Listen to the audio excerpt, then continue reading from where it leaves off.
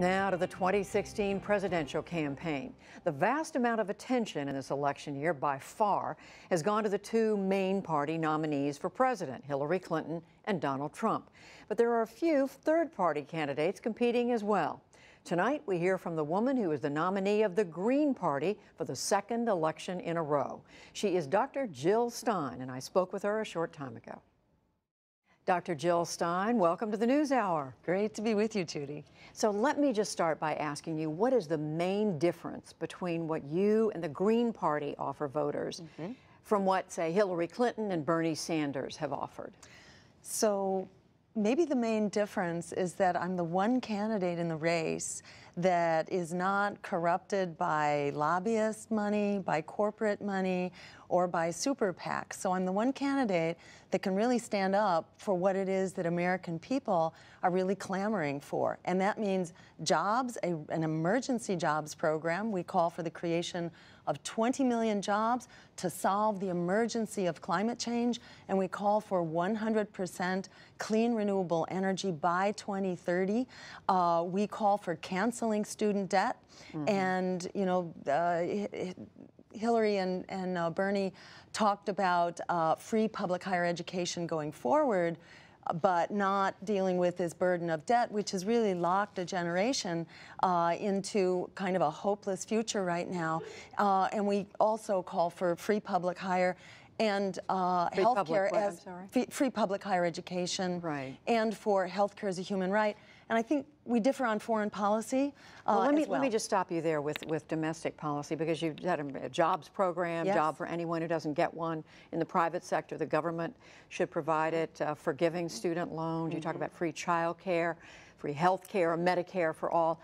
How much is all that going to cost? How do you pay for it? So fortunately, most of it pays for itself. So for example, providing jobs to transform our economy to the green energy economy of the future, it actually gets rid of what's causing 200,000 premature deaths a year, that is through fossil fuels. It turns out we get so much healthier when we convert to a green energy economy that our health savings alone are enough to pay for the cost of the energy transition. So it wouldn't require, say, a tax hike, maybe even a tax hike for those in the middle class? So the other piece of this is that moving to 100% renewable energy means we no longer need and can no longer justify wars for oil, which, mind you, have cost us $6 trillion since 2001 when you include the costs of caring for our wounded soldiers. $6 trillion. You said wars for oil. That's right, wars for oil, because we've been fighting these regime change wars, which are not making us safer. In fact, arguably, we are much less safe with each new war on terror. We actually have created a new wave of even more difficult terror. So we call for actually a weapons embargo and freezing the funding of our allies who are sponsoring terrorist enterprises around the world, according to Hillary Clinton's own leaked emails from the Secretary's office. So cutting our military budget, which is one thing we can do when we are 100% renewables and heading for it, enables us to bring hundreds of billions of dollars back into true security here in our own economy. Well, I want to ask you about the military as well, because you would cut, you said, the military budget in half. You would close down many, if not all, overseas U.S. bases. You said you would cut aid to important U.S. allies like Israel, like Egypt, and Saudi Arabia. So do you see the United States pulling back and not really playing a global role? Actually, I see us playing more of a global role and a more impactful global role, because we would have a consistent policy.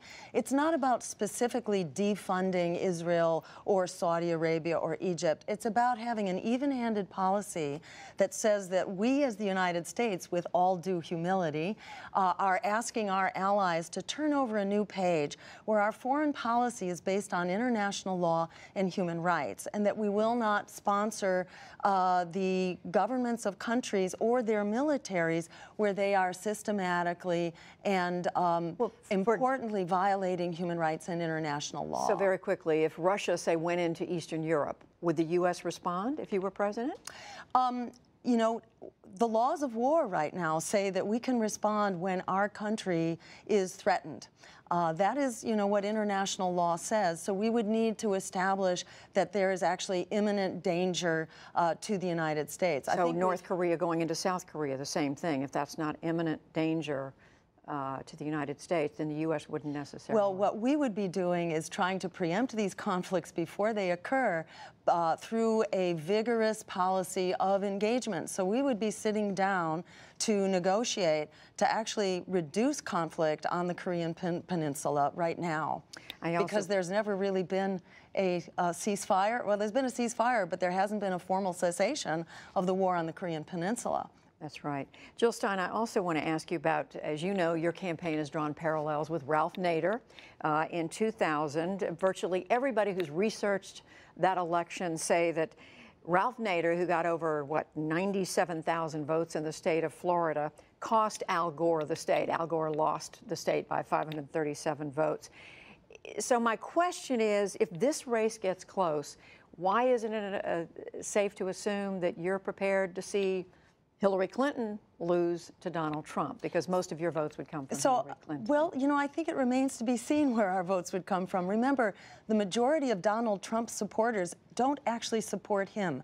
They're mainly motivated by not liking Hillary Clinton. So how about we give those dissatisfied Clinton, opponents someone else that they can vote for? In fact, many of Bernie Sanders' supporters, let me put this another way, many Trump supporters used to be Sanders supporters. And when Sanders was wiped out, they moved over to Trump. So we're trying to bring in, the majority of Americans. We're in a very different moment now, historically, than we were in 2000, because the majority of the American voters have rejected both Hillary Clinton and Donald Trump. They're the most disliked and untrusted candidates for president in our history, and the American people are clamoring for another choice. I think before we try to shut down the discussion, it's really important, to let that discussion go forward and let people see.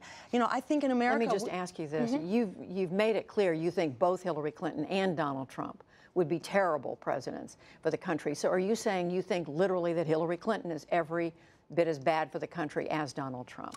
I wouldn't say there are no differences, but the differences are not enough to save your job. We feel that in this election, we're not just deciding what kind of a world we're going to have, but whether we're going to have a world or not going forward. And knowing that the majority of Americans is unhappy with these two-party choices, this is the time for us to open up. So we're pushing for opening up the debates, and then let's see how the chips fall.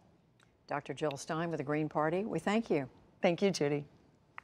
And you can watch our extended Facebook Live interview with Dr. Stein online. She answers your questions on Syria, vaccines, and the Black Lives Matter movement. That is on our Facebook page at facebook.com/newshour.